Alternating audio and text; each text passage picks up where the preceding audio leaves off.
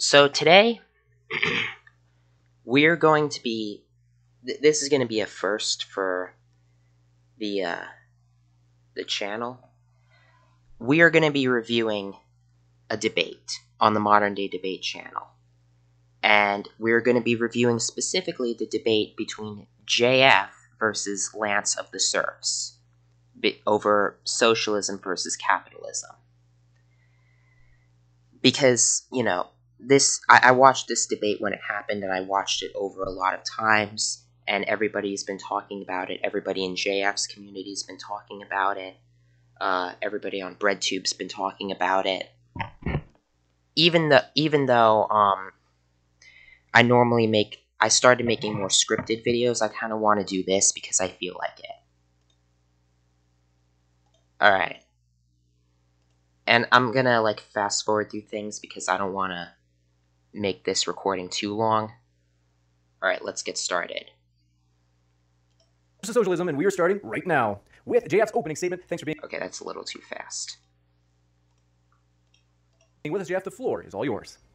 It's a pleasure to be here. We've talked to a lot of communists and socialists before, and so today I'm standing again for capitalism, and mostly I will be asking to the serfs, does he have a plan for certain problems that I perceive in socialism? For those of you who know me, those will be repeat problems, but I'd like to hear our debate opponent tonight respond to these questions. The first thing is, are we acknowledging that humanity is a biological system? Are we acknowledging that the theory of evolution is true?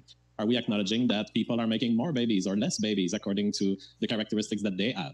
This, to me, is a truth of life, but I don't know if my opponent... That laugh there. ...denies it.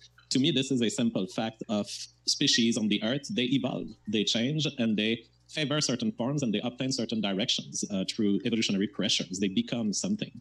Now, once you realize this, you realize that any system ultimately will be an evolutionary system. Any political management... By the way, if you've been a fan of JF for a long time, as I have,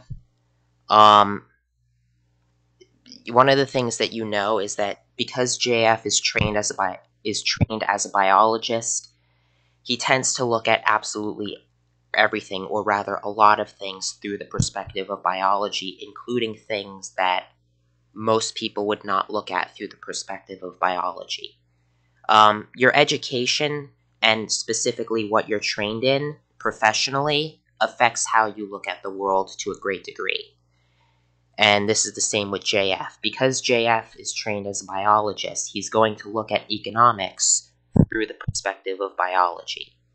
Now, there's nothing wrong with that. I'm not saying there's anything wrong with that, but we just gotta note that. Oh, by the way, full disclosure, I am going to be coming at this I am going to be watching this debate from the perspective of a JF fan, because that's the perspective that I'm coming at this from. I am a big fan of JF as a YouTuber, and I've been a fan of JF as a YouTuber for the longest time. So, full disclosure, I'm not unbiased. I am going to be biased in favor of JF. So, I'm just going to disclose my biases right now. Plan for a society will be ultimately evolutionary, and although it's a more sensitive word, ultimately what it means is that everyone is participating to a form of eugenics, whether it's unintentional or intentional. Eugenics is happening, and so... the look on Lance's face. To someone who tells me, I'm not a eugenicist, I will show you a bad eugenicist. Ultimately, you are influencing what society... the absolute look on this guy's face. ...comes and how people evolve. You just don't want to Is this thing still working? Okay. Acknowledge it, or you don't want to recognize it, but ultimately you do. Now, the problem, once you realize that this is the state of humanity, that we will always be an evolutionary species, at least as long as we're engaged in baby making, is the fact that evolutionary... By the way, JF throughout this debate is going to say baby making rather than having children. So, make of that what you will.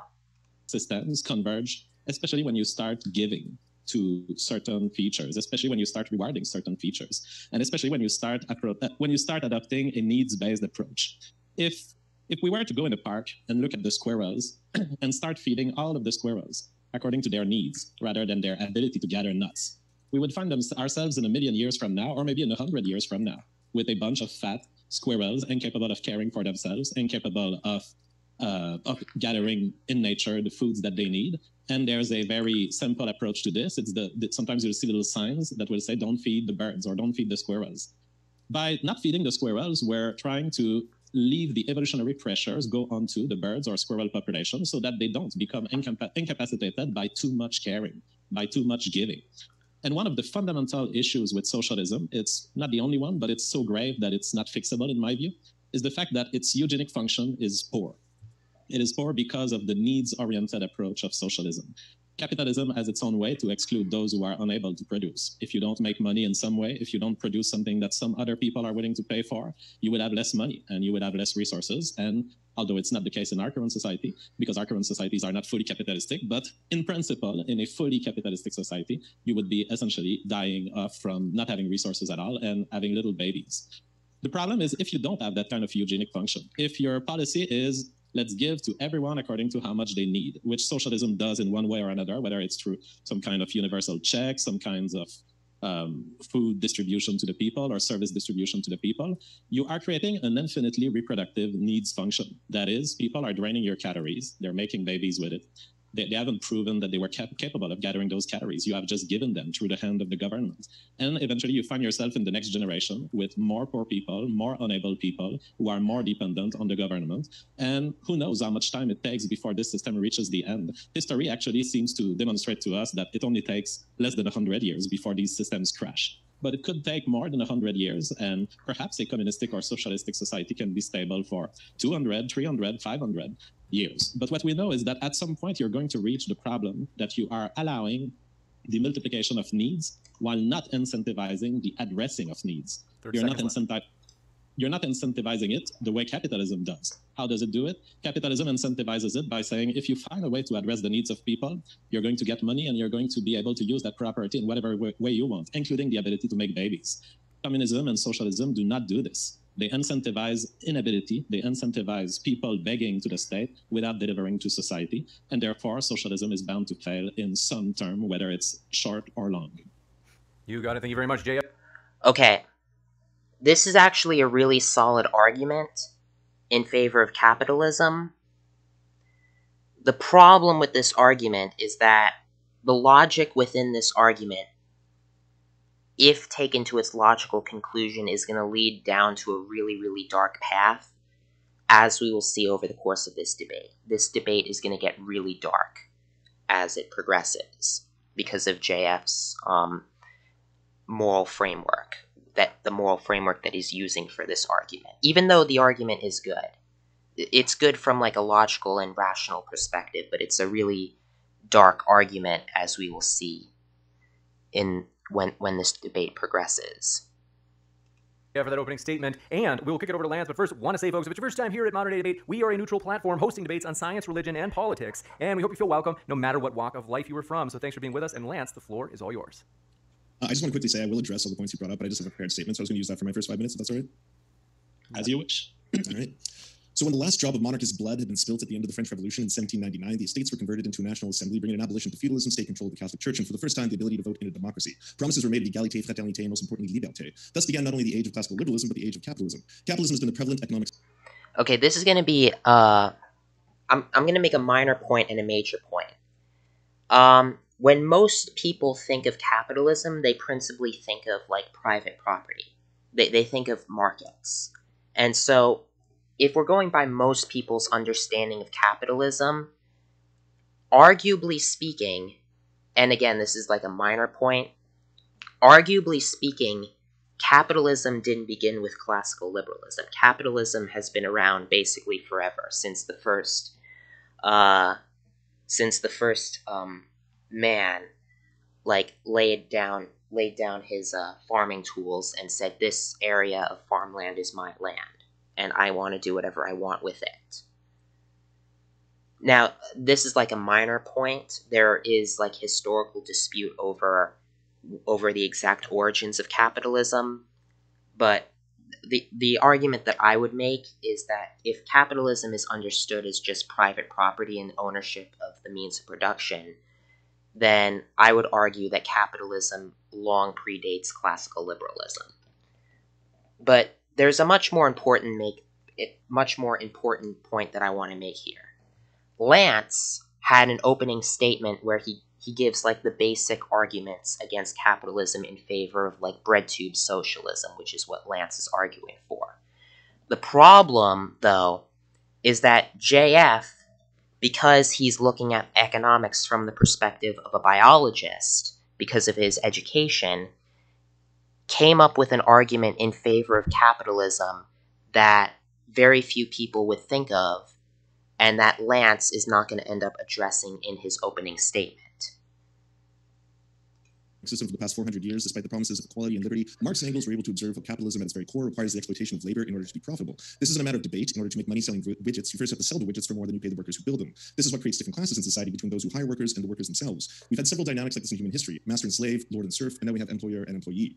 Not that the advent of capitalism got rid of the other dynamics. In fact, they formed hybrids. Capitalism didn't appear in its final form from the very beginning. There was other versions like mercantile capitalism, which is essentially a form of usury. Various forms would appear and die off like economic systems before them. Modern forms of capitalism include both the Industrial Revolution and the riches brought to it by the white race through the North Atlantic slave trade. I use the term white race because it was colonizers who invented the concept of race in order to justify the subjugation of African slaves that they brought over to the Americas. Again, this is like the typical like crap you hear from the bread tube left.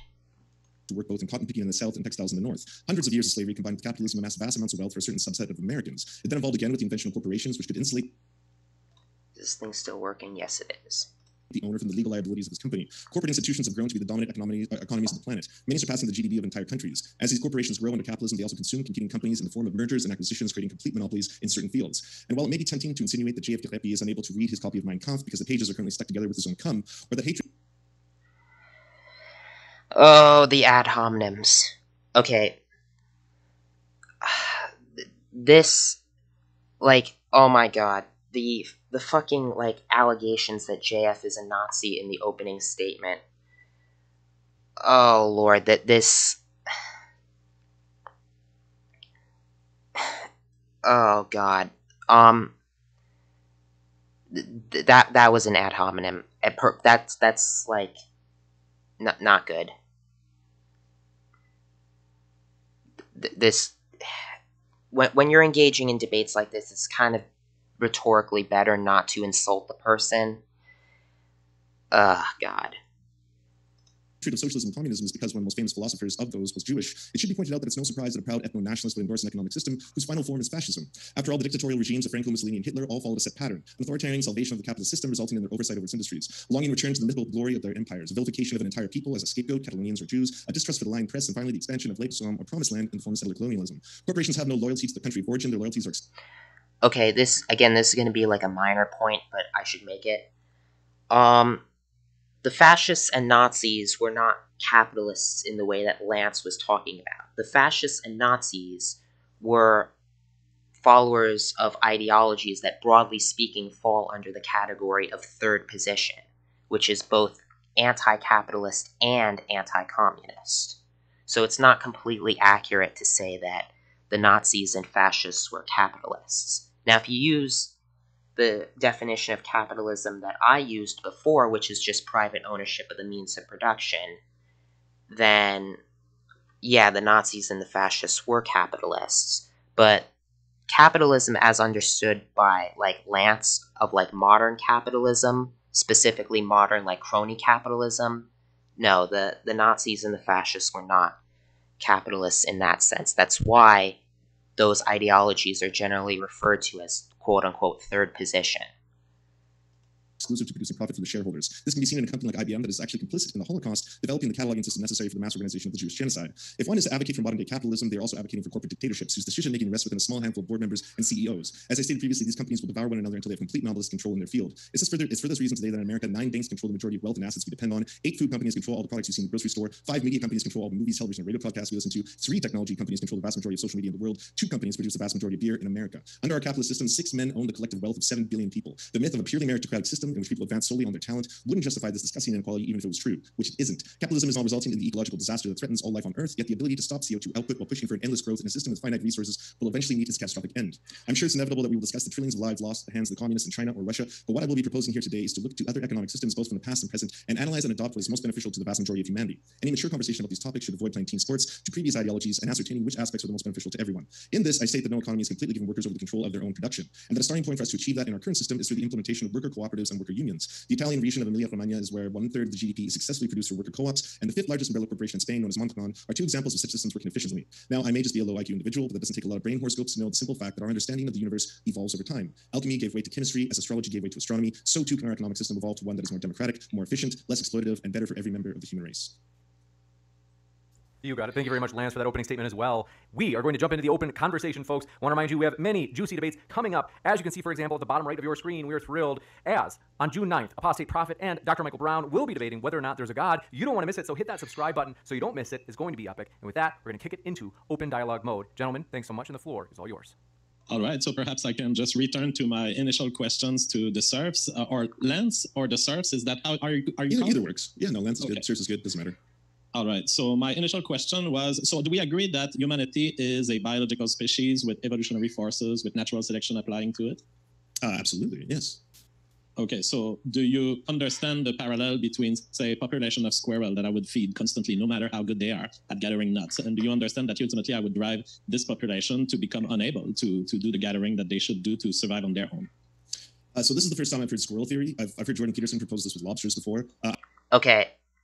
The Jordan Peterson lobsters argument and JF's argument have absolutely nothing to do with each other. JF's argument is that if you feed the squirrels, you select genetically for squirrels that are dependent upon humans to feed them. And it's the same thing with the government giving welfare to people. When you give welfare to people, according to JF, you're going to genetically select for people that are dependent on welfare. And JF considers that to be a bad thing. The Jordan Peterson lobster argument has nothing to do with that. The Jordan Peterson lobster argument is simply that hierarchy is natural among humans and the animal kingdom, and it's a natural state rather than a social construct, because lobsters have hierarchies, and specifically dominance hierarchies. The Jordan Peterson lobster argument has nothing to do with the argument JF is making. They're completely different things. Now, I'm no fan of Jordan Peterson. I have my problems with him, but no. The Jordan Peterson lobster argument is a different thing. I would like to start to say that eugenics is a bad thing, and I don't think we should participate in it. And I haven't heard anyone use it as a way of defending capitalism yet. But I will say this in relation to squirrels: almost all animals are. Okay, here's the problem with that. With the eugenics is bad. With just simply saying, "Oh, eugenics is bad." Okay. Eugenics is a much more broad thing than most people realize. Eugenics, understood properly, is just the idea of improving your genes, or the genes of a population through some sort of mechanism, or specifically some sort of artificial, or some sort of artificial mechanism. The problem with Lance saying eugenics is bad is that Lance and JF are going to be talking past each other with regards to eugenics. JF is using the term eugenics in the correct way to mean just improving people's genes in general. The problem, though, is that there's a big difference between what eugenics actually is and what people think of when they hear the term eugenics. And when leftists hear the term eugenics, they get scared because they think of what happened in Nazi Germany with things like forced sterilization. And so Lance is hearing the term eugenics, and in his mind he's thinking, oh, Nazis forcibly sterilizing people. And so he automatically jumps to, oh, eugenics is bad. The problem is that you can't just say, oh, eugenics is bad. You have to get into the actual policy positions that the eugenicist that you're debating is proposing. Because JF, even though he's arguing for eugenics, he's not arguing for what most people think of when they think of eugenics. He's not arguing for, like, Nazi-style eugenics. He's arguing for eugenics as a result of the natural processes of the free market. On the planet, with the exception of humans, are engaged in something known as homeostasis, in which they will basically have an equilibrium with the world around them, and that includes squirrels. For example, if you put a whole bunch of rats in a cage and you give them a finite amount of food, they will stop reproducing as the food supply goes down. That's something that most people engage in. Humans are unique to this planet in the sense that we continue to excavate and exploit and expand upon the planet, despite it could result in the detriment of all our lives. Exactly. So don't you see the problem in giving in that most consuming species? And I agree with you that we are a species at very high disequilibrium with nature. But don't you think, therefore, it is the worst species that you could possibly feed for free? Where does the free part come into this? Because like, have we moved past the squirrels? Are we on to squirrels to humans now? Yeah, we're talking about humans, and okay. I'm guessing that some aspect of your socialistic project must be to address the needs of the people. Maybe you should define what is socialism in your view. Sure, absolutely. So socialism is the worker control over the means of production and distribution. And in my proposal that I've laid out here, it's not going to handle the second part, but it's going to meet the first part. And in that, I want to expand democracy. The same way that you have democracy in your ability to vote for your elected leaders, I want the same democracy to be expanded into the place where you spend 8 hours of your day, every single day working in your job. So I think people in their jobs should have democratic control and say in their own positions. And so do you think that these democratically controlled production lines will be more efficient? They are more efficient, yeah. Most studies that have looked at the efficiency rates of worker cooperatives compared Okay. The main issue with worker co-ops is not the inefficiency. The main issue with worker co-ops is that if we live in a world where worker co-ops are the only legal way to start a business, which is what most market socialists like Lance or Vosh propose, then it's going to be very difficult to start a business. Because every time you're a business owner in a worker co-op and you want to hire an employee, functionally speaking, you're not really hiring an employee, you're hiring a business partner who's going to be owning part of the business in a world where worker co-ops are the only legal way of doing business, which is going to increase the risk of hiring people for companies, which is going to cause all sorts of different economic problems. So the main issue with worker co-ops is not the worker co-ops themselves. The main issue with worker co-ops is the idea that worker co-ops should be the only legal way of doing business. Or the idea that the economy should be designed to where worker co-ops are the only legal way of doing business, which is what market socialists, or at least most market socialists that I watch on YouTube, propose. To traditional capitalist enterprises have shown that they are typically more efficient and less wasteful than their counterparts. And I guess that you're going to tell me what most communists come here to tell me, that they're more efficient, but they're not successful because there's a conspiracy against you guys in the banking system. No, I wasn't going to throw that in there. But if we're doing the brackets, I mean, I'd probably pivot back to the fact that they have the same rate statistically of decay as their capitalist counterparts. They don't have the same rate of birth. So that means that they do not start up as often as capitalist companies do. However, they fail at the same rate as capitalist companies. So if they were given the right or given the ability to start up on a regular basis, they would be just as efficient, more efficient than the capitalist counterparts, but they would die or decay at the same rate. Now, what proportion of the population do you think it's important to them to be in control of their working place, and what proportion just doesn't care about it? Well, I don't think most people are aware of the ideas I'm proposing, which is why I'm trying to tell them on bigger platforms. So I don't think if I polled the average American, they would tell you that what they're looking for in their job is ownership over their own production. They would probably tell you they're looking for financial security for their friends and their family, and that's important to everybody. But in terms of what percentage should be, I'm advocating for every single job to be worker controlled. Against the will of the people. Let's say there's a part of the economy that tells you we want to stay capitalistic, our workers are perfectly fine with this. You would object to discontinuing it to exist? I'm not forcing it upon anyone, though. I'm not saying that this has to come down from the government on high, or that there has to be some kind of Stalinistic regime that forces people to do things against their will. I'm saying that this is what I'm advocating for. Whether or not people choose to do this is something that I hope that I can spread by. Okay. Lance is either... Okay, right here. Lance is either too stupid to understand the position that he's advocating for, or he's actively lying about his position. And I'll tell you why. If Lance was simply advocating for worker co-ops to be legal and for worker co-ops to be a way of doing business, then under his standard, America would be a socialist country, because worker co-ops are perfectly legal in the United States. If you want to, you can start a worker co-op. But Lance does not consider America to be a socialist country, which means that his position, or what he's saying now, that he wants worker co-ops to happen, but he doesn't want to force worker co-ops onto companies. He doesn't want to force companies onto becoming worker co-ops. If that's the position that he's advocating for, then he would not need to advocate for anything, because we already have the ability to form worker co-ops in the United States. Which means that the only reason why Lance would be advocating for worker co-ops in this debate, and specifically because he said before that he would like 100% of businesses to be run by worker co-ops, the only logical way that he could do that is if he really does believe that the government should force worker co-ops onto people.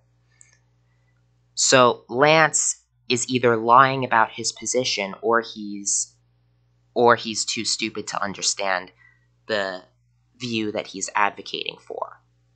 But market socialism, which is what Lance is advocating for, is not just about forming worker co-ops. Market socialists want worker co-ops to be the only legal form of business. Meaning they don't just want worker co-ops to be created from by private business owners. They want the government to come into, say, Burger King or McDonald's and force Burger King and McDonald's to be worker co-ops. So no, Lance is either being stupid or he's actively lying about his position. By telling this message to more people. All right. Well, I don't severely object against worker co-ops. I'm kind of enthusiastic about the fact that there are certain banks in Quebec that were worker co-ops. They turned out to be not so well managed and offering fees that became uninteresting with time. But I mean, in a capitalistic society, there's every ingredient needed for you guys to thrive as much as nature allows. And if you find your workers who are interested in building these projects, you should get them. And if you are right about the increased productivity, which I personally doubt, but as long as you're doing it without forcing it on people and with your own funds, I don't object to worker co-ops existing, really. So I think then the burden of proof would be on you to defend the current paradigm that we have, which is that CEOs in America, on average, make about 325 times the rate of pay as their employees, and that we have a system now in which most workers don't have democratic control in their jobs. So we're talking about an environment where you spend 8 hours of your day, and you have no say as to what happens in your job. That, to me, is a fundamental problem, and that's one of the broken parts of our current system. Well, to me, it's not a fundamental problem. And to me, I think it shows a secret that a worker co-op or a socialistic system will never reach in terms of the mechanism of a capitalistic society and why ultimately it wins, why it creates so much wealth that that even a poor worker in a capitalistic society ends up making more money than a rich one in a socialistic one. Ultimately, it boils down to the allocation of that. Well, just compare compare a worker in America in the 60s to someone in the USSR. Sure. You said a rich one, though. So you said that a worker in America is making more than a rich person in a quote. I'm not telling you won't find a single one in the USSR who's not richer than a McDonald's worker. Of course, you will find this because communism is the accretion of power to central entities, and therefore there are lots of paths for corruption open. But in general, the amount of wealth that was created by American society surpasses any sort of worries around the division of it. In other words, I end up being richer today because Facebook is so rich and because there are these central entities that are making even more. And yet my life is great today because these big entities exist. But anyways, going back to what you asked me. Okay, so you asked me to define socialism. Can you define communism for me? Well, to me... Okay. I'll let JF speak and then I'll comment, because this was probably one of JF's low points in the debate, in my opinion. Communism is some kind of accomplished form of socialism, so I use the words interchangeably, but we're talking about control over the means of production, and I tend to try to use socialism for meaning a part of the means of production have been taken over, and communism meaning it's been taken over in full, but then the definition of the in full is very relative. For example, as far as I'm concerned, the means of production have been taken over so much in countries like Canada and the US that we've attained communism at this point. Okay. Even as a fan of JF, that definition of communism was pretty bad. I have to say, sorry. America and Canada are not, by any reasonable definition, communist countries. Sorry. Sorry, JF, but you're wrong about that. So I can define it for you. It's a moneyless, classless, stateless society. So we have not really had a true communist government in human history. No, and you won't, because if you centralize power that much, you will have classes. Right, but I think your umbrage might be with, say, Stalinism or something of that nature. Is this what you're trying to associate this with? Well, no, not even that. I take issue with control, democratic control, state control, and worker control if it is done against the will of what is being controlled. So going back to what you mentioned about the inequalities of our societies, I don't take, it's not a problem for me, and it doesn't change the path of my life. If I look at the progression between my great-grandfather to me, it really doesn't change our lives that McDonald is 100 times richer than us or 1 billion times richer than us. It really doesn't matter. Because you're not poor. Well, I've been as poor. Okay, this is the problem that I have with a lot of like bread tubers, or one of the problems. Just because somebody's rich doesn't in and of itself mean that somebody else is poor as a result of that person being rich.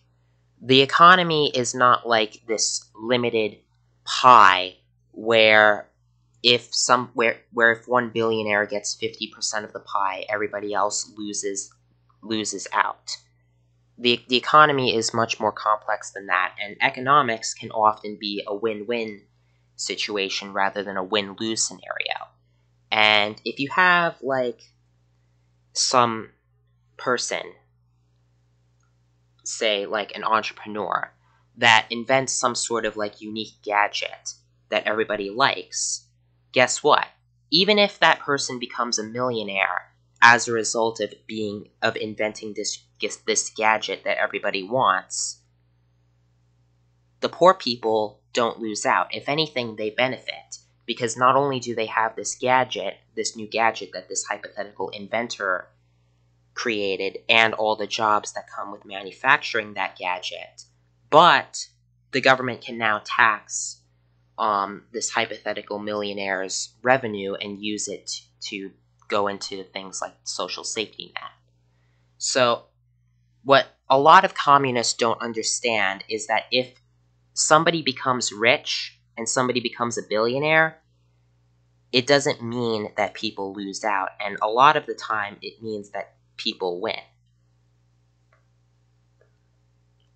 As someone can be. I mean, I've been in the streets, I've been without locations to live, I've been without jobs, and I've been with $0 in my account. So I don't, you can tell I'm not poor right now. And yes, I've been successful on YouTube, but I know what being poor is. And really, it doesn't change my view of capitalism. Even when I was poor, it's not a lack of empathy that I have with poor, or a lack of understanding with poor people here. It's a principled stance that I'm taking today. Sure. So in the case of Jeff Bezos, how much more does he make than the average worker in terms of like compensation?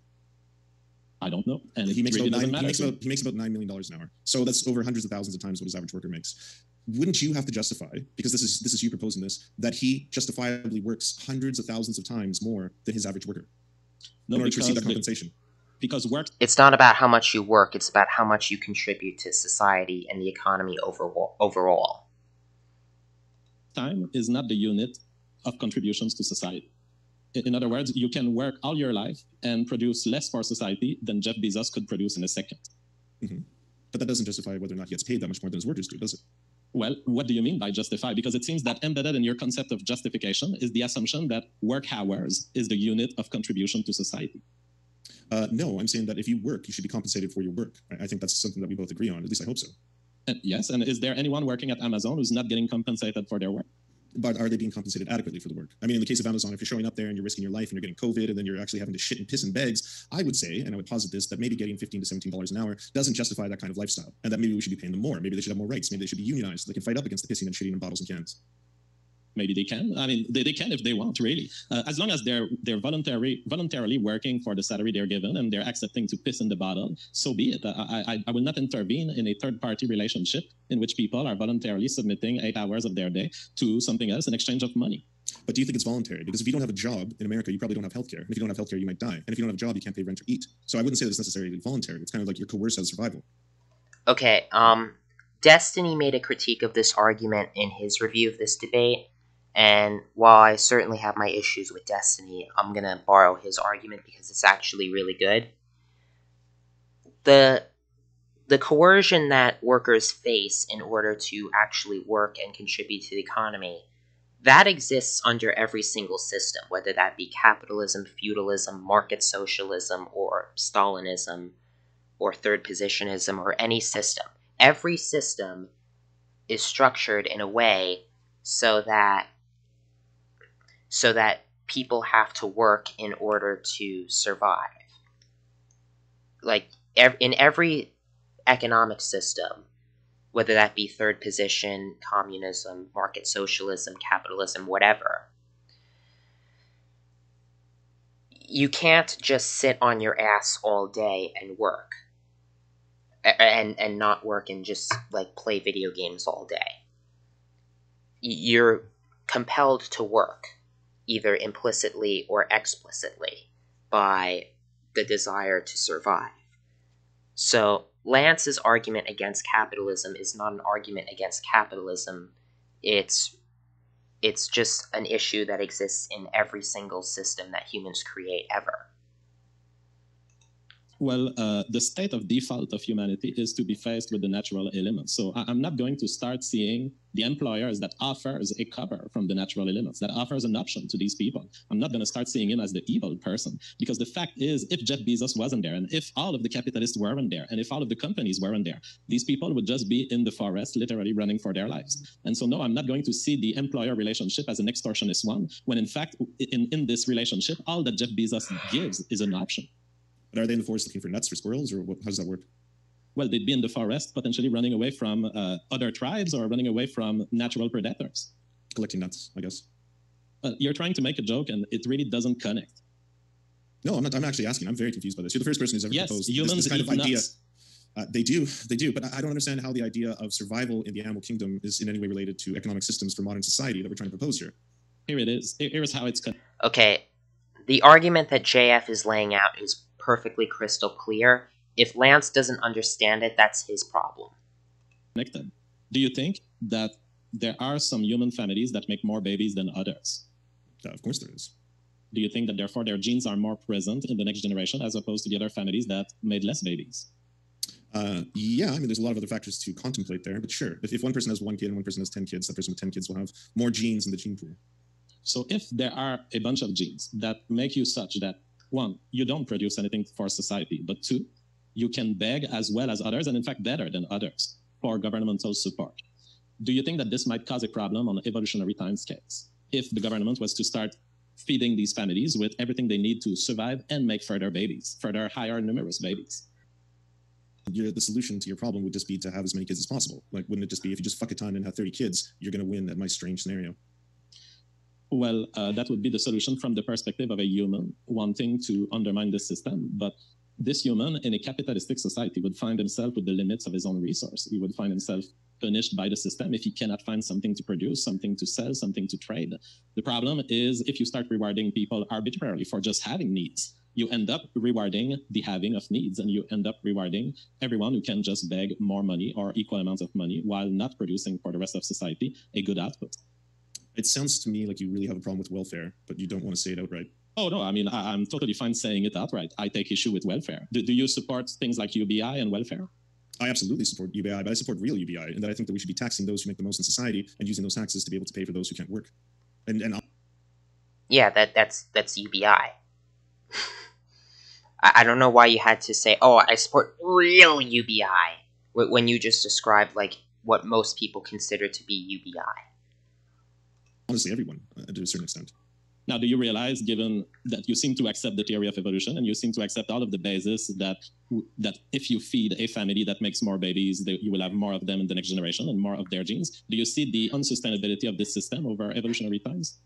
So the problem comes in that more people are going to receive more food and make more kids? Is that it?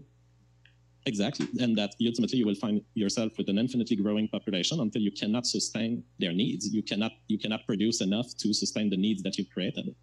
Okay, so if I'm going to snap us back to reality, in our current system, we overproduce food. As a humanity, like as a species, we currently produce twice as much food as we consume. We throw out twice as much food. Sorry, we produce twice the amount of food that we would normally be able to consume. So the problem isn't food production in any way. It happens to be distribution. And that is usually the case with a lot of things in our capitalist systems. So it doesn't go down to a matter of like how many babies are going to be able to be born at a given time if they're receiving a certain amount of food. It all comes down to the fact that we have certain systems in place that benefit certain people. But you say you snap back to reality, but really you slap back to an alternate reality. First, the surplus of food you mentioned, that doesn't matter. If you have created an infinite need function, you're going to reach a point at which you have people consuming all of this food. I don't think you've addressed the problem intergenerationally. How do we lead to a sustainable system in which yet we are creating infinite needs? Yeah, but I mean, you keep going back to this. It sounds really eugenicsy, right? Like, ultimately, if I really boil... Okay. What JF is advocating for is eugenics. The problem, though, is that saying, oh, this is eugenics, is not an argument.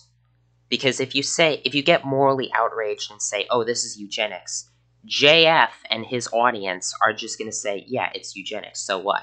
They're going to own it. You have to argue further than that. This down, it kind of sounds like poor people have too many babies. Is that a disingenuous reflection? It's one way to phrase it. The thing is, as a capitalist, I don't even take issue with poor people having babies. That's not okay. This is important. A lot of people in BreadTube misinterpreted JF's argument to be, oh, well, we don't want the poor to make babies because the poor are genetically inferior. No, JF's issue isn't with poor people making babies. JF's issue is with people who can't support themselves and who need to be on welfare in order to survive making babies. And that's different from poor people as a group. long as they have the ways to self-sustain their families and to deliver services to them. The problem is when you start taking from others to feed these families, then you are entering a relationship of theft. And that's a problem evolutionarily. And I don't hear a solution. You seem to be, your solution is, well, that's eugenics, and therefore I don't have to address it. The thing is, we've discussed the logical basis of what you call eugenics. You accept all of the series of facts and rational processes behind my conclusions. But you end by saying, well, I'll call it eugenics, and therefore I don't have to address it. I would like you to address it. Okay, sure. If you would like me to address this, yeah, the solution to like large population growth happens to be, both historically and from a scientific standpoint, the education and empowerment of women. So if you take any country that is developing and happens to have a large population growth, through the education and empowerment of women of their population, you will see a lowering of exceptional birth rates. So that's a solution that already has, or sorry, that's a problem that already has a solution. I think it has a local solution in a bubble of time. And I would say you're totally right. When what you call education and empowerment, I tend to see it more as anti-reproductive propaganda, but okay, let's take your word. Education and empowerment. It's true that if you pass a perfectly fertile woman through the university... I like that laugh that he did when JF said anti-reproductive propaganda. the look on this guy's face. University system, and you keep her eyes open in front of the professors, and you get her through 10 years of her most fertile life into learning quantum physics, it's true that she's going to produce less babies. That being said, I don't think it's a sustainable system, because what you have as a reaction to this is simply people evolve away from going at the university. People evolve low IQ to avoid the university. And I think that what we're seeing in our society is we've attained this peak. We have reached a peak of IQ, and now the high IQ people are really making too little babies. So what we're going to see in the next few generations is probably a decrease of IQ, a higher reproductivity of the lower IQ scales, and that's okay, you know. But it means that the system here is not sustainable. It's like you're not going to force people to go to university, or if you do, then you'll be committing an immoral act, in my view. I kind of don't want to get too bogged down on IQ. I didn't think we'd be talking about that in a debate between capitalism and socialism, to be totally frank. And I kind of think of it as astrology for incels. So maybe if you think that it's like a temporary solution to a problem, but it's one that bears out, and you just admitted that it bears out every single time that it's implemented, why not continue to do the thing that works? Isn't that just the natural progression of this? I mean, the thing is, something can work, and it won't work over evolutionary times. There are temporary solutions over evolutionary times that can work, but evolution by its nature is already fighting against it, and I think it's already what we're seeing. I think that you have high fertility in low IQ females right now. They are the reproductive elite, and this is going to have impacts down the line. It's going to change our society. We're going to have a lot of stupid people, and that's okay. I actually have respect for low IQ people. But yeah, it doesn't solve the problem on the evolutionary scale, and I'm left thinking, well, capitalism has all of these solutions built in, and capitalism never even wanted to fix these problems. It's just that in the simple systems of consent, voluntarism, and the accumulation of property, somehow the ingredients were there to make a human society that was arrimated enough to nature that it wouldn't fight against it. The problem with the projects you're proposing is that they are really all fights against nature. And we can get more in detail on the worker co-op, for example, but that's another fight against nature. The fact is that the brains of people, of workers, have not demonstrated their fitness at managing the world, at managing their own companies. So why would I put them in control of the whole companies? To me, it looks like giving a very important decision to a bunch of people who haven't demonstrated their ability to make particularly good decisions. So that's sure, why I can address that one. All right.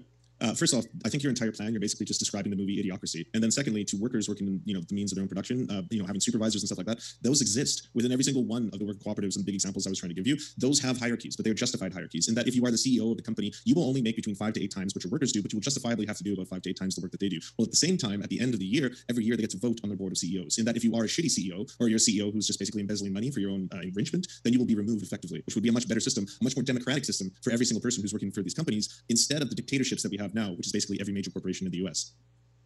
Well, I agree with some of what you say. First, the CEOs doing embezzlement, yes, there are dirty players in capitalism, and there are forces that are to be criticized, and they make our world less productive.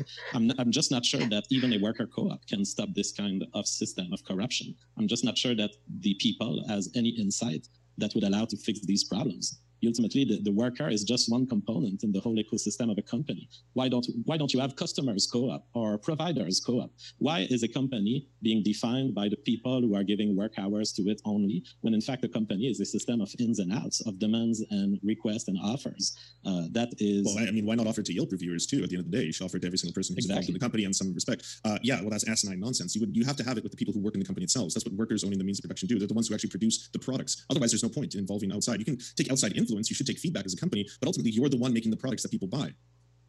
Yeah, but all I'm pointing is that the unit of making the product is a very arbitrary unit. Ultimately, there's work that's been going on into the parts that were bought by the company. So why don't we give control of the workers that produce, say, the car wheel drive? Why don't they control the company that makes the car? Well, it seems like it's pretty arbitrarily divided on, well, these guys are spending 8 hours in this building or that building. Capitalism has resolved this by offer and demand and price at the moment of trade on a voluntary basis. So you really can't do anything. But once you buy the wheel drive, you can make a car with it. And you don't need to know anything else. Then this is the price of a wheel drive. And if you're not happy with that price, you can go to another company and get it from them. Why would we give control and decision-making power to units that have really shown nothing else than just an interest into renting their body for 8 hours to a given entity? To me, it strikes me as unnatural and potentially leading to failure. That being said, as I said at the beginning, I'm all for worker co-ops to be given their chance. I just don't think it's going to be a particularly good way to manage a company. So they've already been given their chance. There's already like a wide body of data that we can use to see whether or not they've been efficient within the marketplace. Now, again, I don't know how many times I need to reiterate this. They are not directly going to be in charge of all decision making. You will have to have people who are superiors, people who are going to manage teams. The difference being is that those people can be voted out if they're not performing adequately. That's basically it. And at the end of the day, why would a worker want to have any involvement in a company, even though he's just kind of like a flesh meat sack there for exploitation? Because I think fundamentally every single person should have skin in the game. It'll make them better employees. I mean, the results speak for themselves. Every single time people who are involved in worker cooperatives are polled on this, they report better job satisfaction, better involvement. They're more encouraged to work in their job because they're actually being involved in the products they're making. I've seen these studies. I find them extremely focused on single domains and extremely limited. I think that if you were to build an entire society where like 50% of the whole economy is in worker co-ops, I think you'd start seeing problems that you wouldn't detect in these studies. That being said, again, worker co-ops should be let to exist. They can exist without problems in the capitalistic system. So the case of the Italian region I was telling you about, 1/3 of all the businesses in that region are worker cooperatives. So we have an overwhelmingly large data set to be able to pull information from. And it's been showing itself time and time again to be more efficient than its counterparts and as well produce higher job satisfaction for the workers. All right. Well, if people are happy in Italy doing that, they should keep going. Now, the efficiency of democratic system. Do you realize that you're pushing for a system in the workplace that is absolutely unsatisfactory in terms of how it manages our politics, for example, because we have democratic politics. Do you realize that? Are you satisfied with the way our politics is turning out? No, but that doesn't have anything to do with the fundamental principle that I think every person should have a vote in democracy. Like, just because I don't enjoy if Donald Trump gets elected doesn't make me think immediately that I should just abolish democracy like that. I mean, I don't think that there's any reason why we should skirt into something like authoritarianism or fascism just because we don't like the results of the election. Well, I certainly do not advocate for authoritarianism. But what I note is that the transfer of authority that happens when you create a democracy is to take what you found was immoral if done by a dictator or a single individual, and to suddenly find it moral when it is imposed by the mob. There is a fundamental problem in that all of the authoritarian things that you seem to criticize within the current structure of hierarchy in a capitalistic company. You just want to delegate this authority to the group. Why is it better when the authority, the same authority with potentially the same oppression onto the individual, is suddenly transferred to a wider group? Well, if you're using the parallels of politics, that's the same problem, right? Like, why is it better if someone, say a fascist, has complete authoritarian control over his people, which is the current paradigm we have with corporations? Okay. If you believe in democracy, there are only two reasons why you can logically believe in democracy. You can either believe in democracy because you believe that it's an absolute moral necessity that people have the right to vote for their government, for what kind of government they want. Or you can believe in democracy as an engineering mechanism for good government. If you believe in democracy as an engineering mechanism for good government, then you have to accept the fact that democracy gave us, among other things, people like Hillary Clinton, or people like Dick Cheney.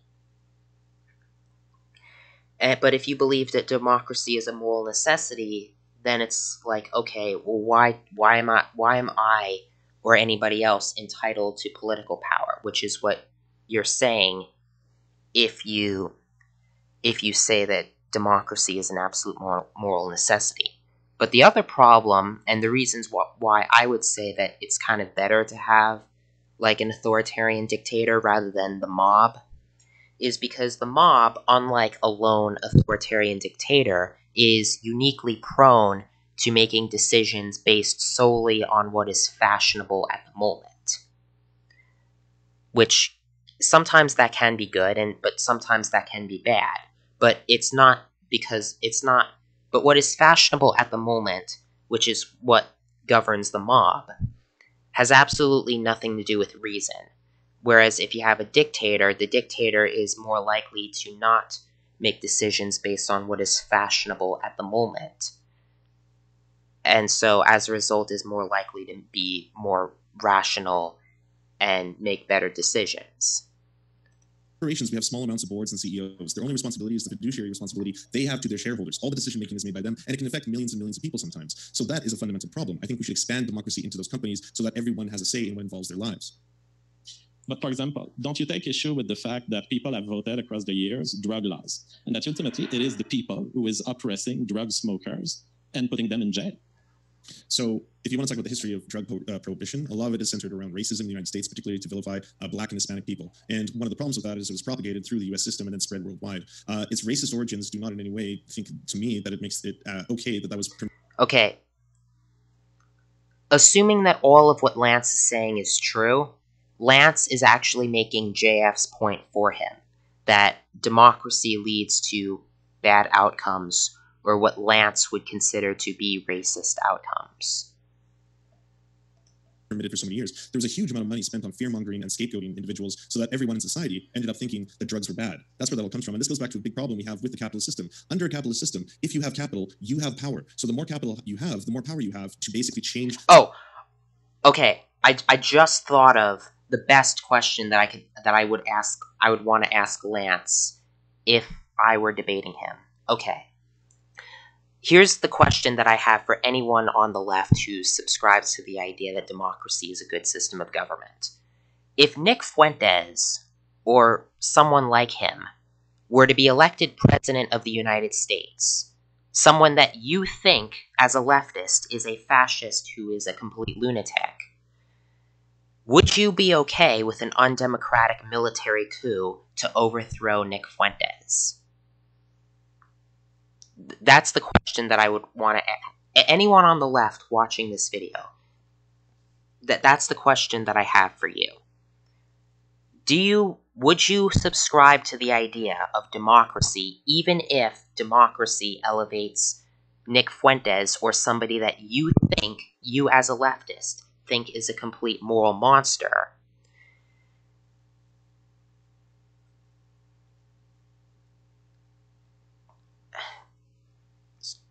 Or to phrase the question in a different way, are you willing to stand by democracy even if democracy elevates somebody that you think is a complete moral monster to a position of power, like Nick Fuentes, or rather you as a leftist, believe is a moral monster?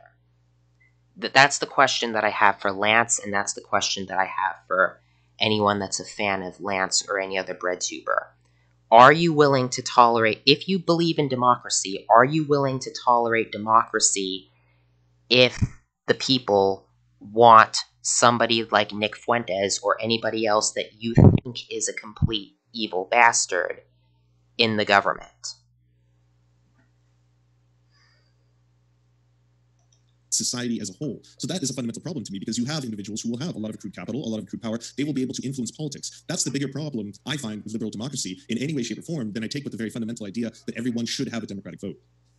Well, I think that you're making my point here, because you're talking about people and you're demonstrating a case in which they were driven into a bad vote, a vote that I guess you disagree with. Do you disagree with the drug laws as they've been enacted and applied in the U.S.? Oh, yes, no, of course, absolutely. Yeah, I think that drugs should be legalized. But that doesn't change the fact that, again, under the system, it is those with capital who will be able to exude power over politics, who will be able to influence politics, either through lobbying or other coercive methods. There's a huge entrenchment with both the prison industrial complex that required a large amount of people to be fulfilling those empty seats when it comes to prisoners. Like this whole thing is like you're opening up a huge can of worms in terms of like a different topic, but that doesn't change the fundamental principle, again, that I believe that everyone should have a democratic vote. Like, did you not think that? Do you not think that democracy should exist?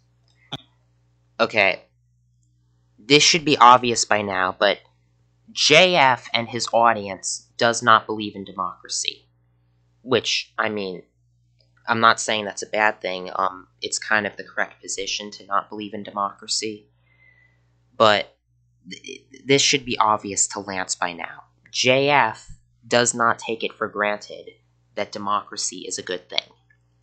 I think that democracy is an aberration and a violation of individual rights. I recognize that there are some things in society, like the gathering of trash, that may need some kind of collective system, and perhaps democracy is this imperfect system that could allow us to determine the schedule of trash collection. But ultimately, I think that democracy is an authoritarian regime, putting the authoritarianism into the hands of the mob, and so I reject democracy as a whole.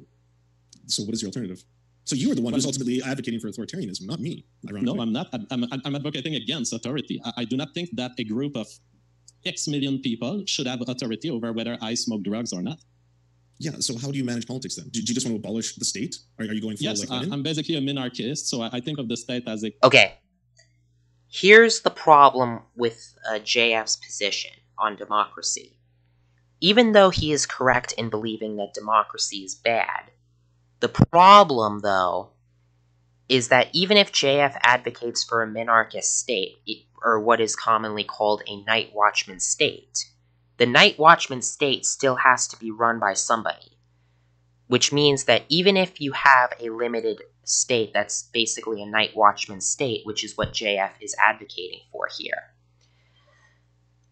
you still have to make the decision of whether or not you want it to be democratic or run by a dictator or run by like an aristocracy or something. Which means that if JF rejects democracy, even if in his ideal system the state is simply a night watchman state or a minarchist state, functionally speaking, it still has to be run by a dictator or some form of authoritarian government, even if it's a minarchist government or some sort of authoritarian system. So, JF really...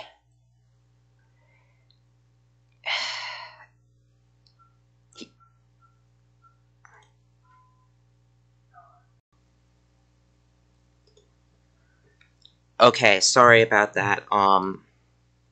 Stuff came up and I had to wait till the next day to finish this. Okay, as I was saying before, the problem with JF's minarchism is that he really hasn't thought about what the minarchist state would be like. He just knows that he wants a minarchist state and that he doesn't want it to be a democracy, but he hasn't really thought about how the minarchist state should be governed. Okay. Alright, but because this damn thing is too long already, I'm just gonna speed through this. As a kind of small operation that should remain less than 1% of the economy. whatever really can't be handled by the rest, but I'm for the abolishment of most of the state. And as far as the control of whatever is left, there could be democratic components to it, but what I ultimately believe in is a super strong constitutional order that essentially keeps this democracy from growing into the kind of authoritarian nightmare that it has grown into right now. So I am assuming you're essentially an anarcho-capitalist, which means you're a cartoon character. And ultimately what that means is that... Is this thing working? I'm always paranoid about that. You would have to justify unjust hierarchies, right? That would be the idea of what an anarchist is. Any unjust hierarchy, the burden of proof is lying upon them to justify that hierarchy. That's exactly what the definition means. In your society, then, I assume the rich, the incredibly wealthy, would just be the ones who had access to everything they needed, like hospitals, schools, education, and those who were unable to accrue wealth or survive in that society would just have to die by the wayside. I don't take issue with people dying if it must happen, and in fact, everyone died.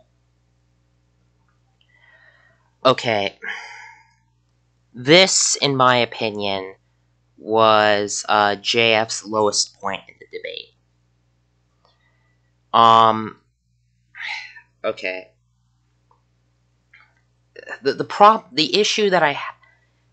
The issue, and I'm gonna say this even as a JF fan.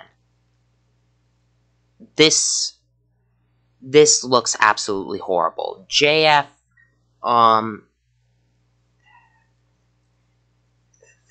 like, I'm sorry, like, it is bad.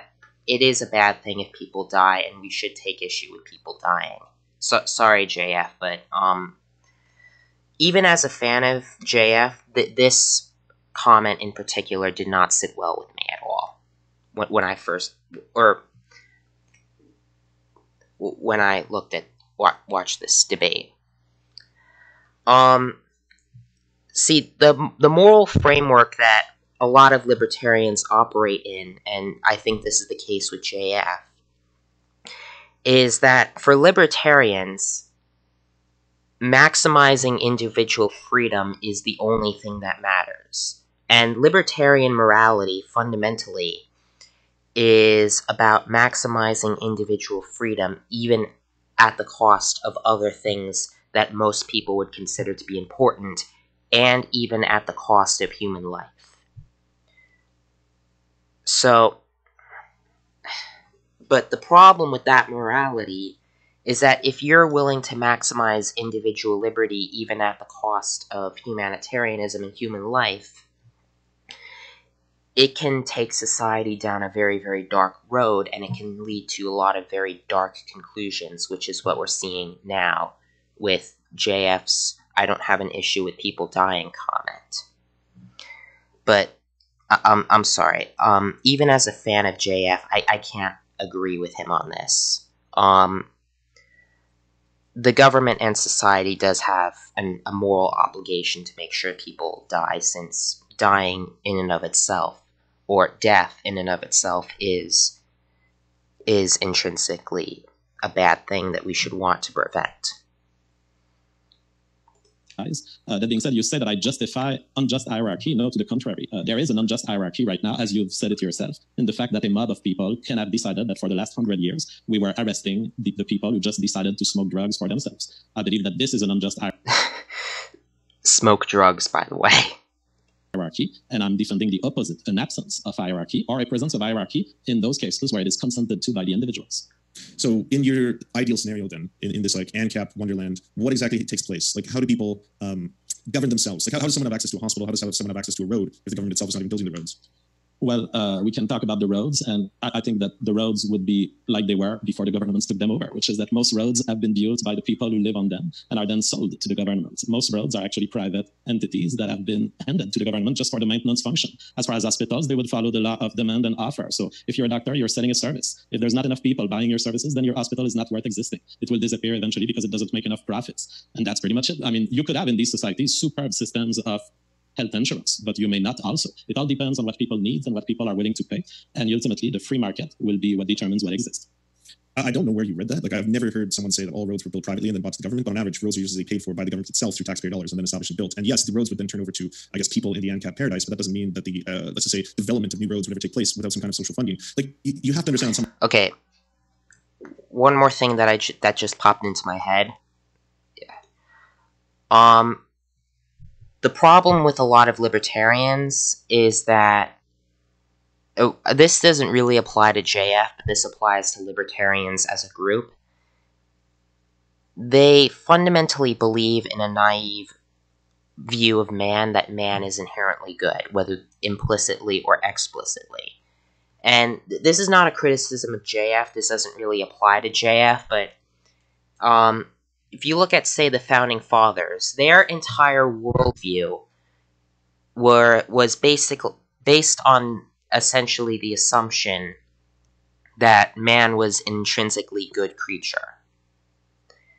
And that if you just allow people to do their own thing and leave and have the government leave people alone, then people are going to govern society well. But the problem is that that's not the case. Mankind sucks. And this is what the Founding Fathers didn't understand, and this is what a lot of libertarians don't understand, and this is what a lot of people who are like ANCAPs certainly don't understand.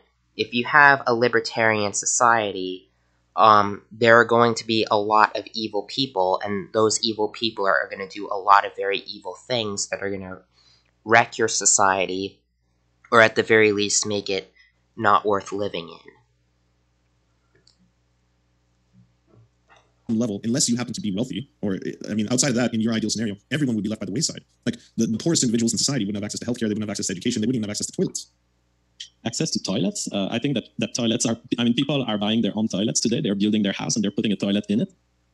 Yeah, if they're not homeless. Because if they're homeless, they're not building a house at all. Well, yeah, if they're homeless, the opposite of this is to say that someone who's homeless is entitled to have a house builder work for them. And so who's the authoritarian here? Well, it is Lance right here, because he's telling us that you are empowered to compel the house builder and the doctor and the hospital to serve this homeless person who has nothing to offer to them. So the reason I care about sustainable system is that ultimately Lance's system is unsustainable, authoritarian, and consists in ultimately the forced labor of a bunch of people who shouldn't be forced to work, or if he has them not through forced labor, if he doesn't force the doctor to cure them and force the house builder to build a house for them, he will be essentially forcing them through printed money or debt or government intervention, which will be another kind of force and another kind of theft. Yeah, so in terms of building houses for the homeless, it's statistically been proven. You don't have to do it from a moral standpoint, but it actually saves your society money at the end of the day. It costs an overwhelming amount of money to police and to hospitalize people who are homeless, whether they have a drug addiction or they are, susceptible to crime or things like that. So ultimately, yes, building houses would be something that would reduce the amount of crime and reduce the amount of burden on your hospitalization system. On top of which, we currently live in a current paradigm right now, the capitalist one, the one that exists, in which there are a very small amount of people. In this case, it happens to be 6 individuals who have the collective wealth of 7 billion humans. So we have a gross disproportionate disparity of income redistribution. And a big problem with that is that they are not being used to put that money towards anything of good. Like I know a lot of the money is obviously going to be shareholder value. I'm not trying to say that it isn't, but if we have such a huge concentration of wealth into the hands of the very few at the expense of everybody else, there should be more equitable systems. That's what I'm advocating for. Like systems that work better for every single human. You don't even have to do it from a humane perspective. It just works better from a societal perspective. Well, I don't think there should be a more equitable wealth distribution, and moments of the past where we have seen this more equitable wealth distribution. Okay, the problem with Lance over here is that he's confusing equitable wealth distribution and equality with material prosperity, but those two things are not the same thing, and they don't necessarily have relationships to each other. Led to societies that have just not produced as much beauty and as much wealth and as much productivity for everyone as those who are more capitalistic. That being said, on the question of the homeless and saving the homeless can benefit society, we never really get the final count on this, because if we got the final count, you could just start a business. You would start a business in saving homeless and you would cash in on it. We never really quite get this. We get governments telling us. What's the problem with that business? You would essentially get them out of homeless status, and you would have to deal with them. The burden that the homeless people provide is to society itself. It's going to be in the amount of money that you as society have to spend on hospitals, on policing, stuff like that. So there's no profit incentive for a private company to come in and solve that. Well, then we enter another domain, which is if the homeless are costing things to society because they're committing crimes, and you say that it becomes an economic gain because you will keep them from committing a crime, then you're essentially getting extorted by a bunch of criminals. And we cannot, as a society, have organizing principle that say, we're going to pay you not to become a criminal, because you're beginning the extortion here. It's like, how many people, how much are you going to pay for just keeping them off the streets, as we say? And there's no end to it. Again, it's an unsustainable system. What do you think causes crime? Causes crime? What causes people to eat and consume pornography and do ABC? It's the human brain. The human brain causes crimes. So the answer is poverty. Poverty is typically the most common precursor to crime, and it makes sense. Okay, there are a lot. Okay, crime in the United States is mostly relegated to, like, the big cities. But a lot of areas that are in poverty in the United States are not big cities, but rather rural areas in the countryside. But yet, the rural countryside, even like the worst poverty areas, don't have a lot of crime. They have other issues like opioid addiction, but they don't have a lot of crime. the crime is mostly happening in the cities. So if what Lance is saying is true, then what we would expect is for the big cities that are full of poverty and rural areas that are full of poverty to both have large amounts of crime, but that's not what's happening. The crime is mostly in the cities, even though there are large rural parts of the United States that have a lot of poverty. So Lance is simply wrong here. If you don't have money to feed yourself or you happen to be addicted to drugs, you're probably going to turn to crime to be able to feed yourself or get yourself those drugs. So it has nothing to do with some kind of innate probability. There's no gene for poverty that exists within the human genome. You don't know that.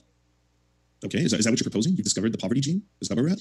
No, because genes don't work that way. It's not a poverty gene or a homosexuality gene. The problem is that the human genome is a complex entity, and some of it makes you more likely to be intelligent, less likely to be intelligent, and down the line, in the causal influence of thousands of genes, you may have paths that lead to more likely criminality or less likely to be criminal, or less likely to be poor or more likely to be poor. There's definitely polygenic studies that show genetic correlation with wealth, genetic correlation with IQ and educational attainment. So the answer to your question is almost yes. It's just not one gene. It's 1,000 genes. Isn't this your field of study? Yes, I'm an evolutionary biologist. Yeah. So why is your understanding of this so cartoonish? Like, I can't wrap my head around the idea that you think poor people were genetically predisposed to being poor. Well, I will let people judge who's more cartoonish between the guy who has no training in biology and asks for the poverty gene and the other guy who does have training in biology and who informs you that we have correlations between genes and poverty and IQ and education. This is a fallacious appeal to authority. Attainment in the 1,000 counts. Well, yeah, I mean, they'll have to judge between a clown on the internet who makes jokes for a living and someone whose actual academic field of study is in this very specialization. Okay, next time I do one of these videos where I'm like going through something and responding to it, I need to like have some sort of ad blocker because this is like annoying as shit. I mean, do you have an argument? Because by the way, this JF did an appeal to authority fallacy, but Lance just did an appeal to an unauthority. It's like I don't even know. I can pull the studies. We can get into the Nature papers that look into the meta-study of all twin studies. And the thing is, do you have an argument or do we have nothing here? Yeah, I do have an argument. According to the International Monetary Fund, as well as numerous studies on what is the causal link between poverty and crime, it's almost always established that crime is a precursor. Poverty is a precursor to crime. Like that has been established time and time. Then why are there so many rural areas that have poverty but that don't have crime the way that inner cities do? Again, I've yet to see anyone propose the fact that there is a genetic link for people becoming poor outside of maybe like the bell curve. Well, you can get into Nature papers and you type genetic correlation between GWAS studies and twin studies, and you'll find genome-wide association analysis of risk tolerance and risky behavior. That's one that's more specialized. I would have to find the one that gives all the answers that you want. But there's definitely genetic correlation between the genes, on the one hand, the twin studies establishing the polygenic influence of genes, and all of the factors we've talked about. Now, have you ever realized that it's not because there's a correlation between poverty and criminality that this correlation is not ultimately explained by a genetic influence?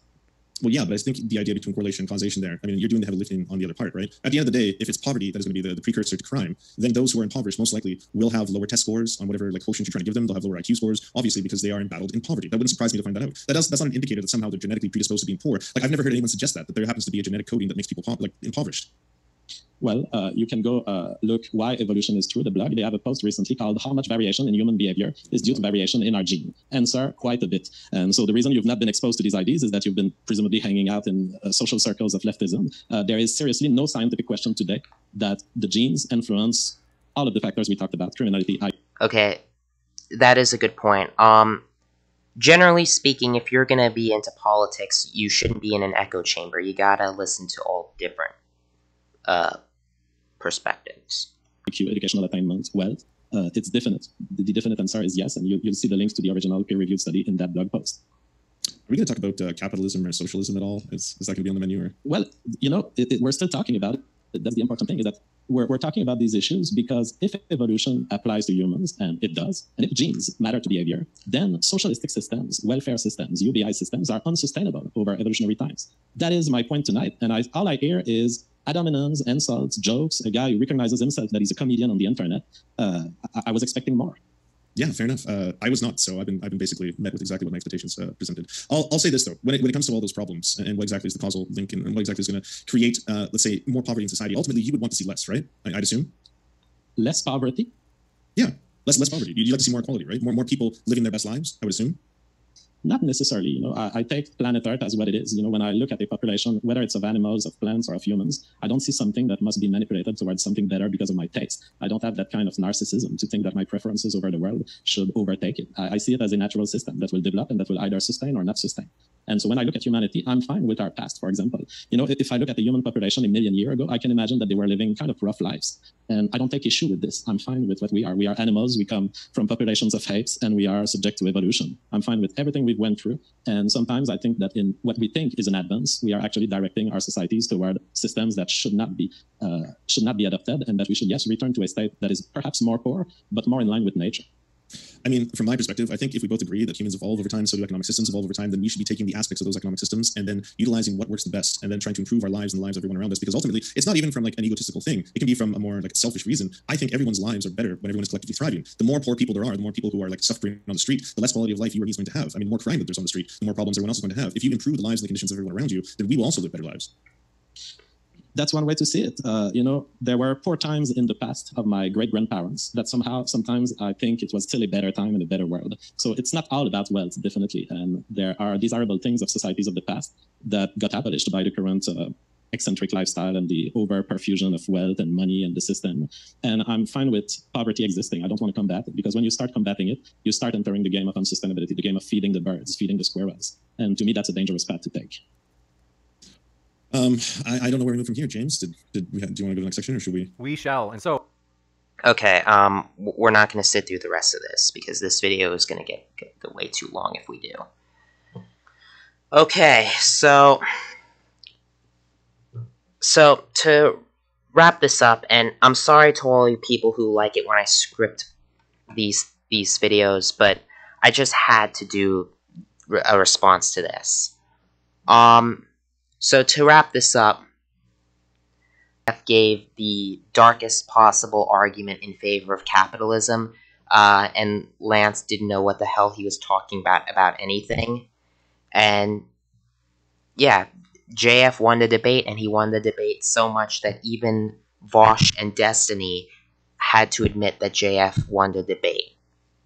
Okay, thanks for watching. If you liked this video or agreed with anything that I said, make sure you like, comment, and subscribe. Follow me on BitChute, Telegram, and Odyssey. This is Wolf signing out.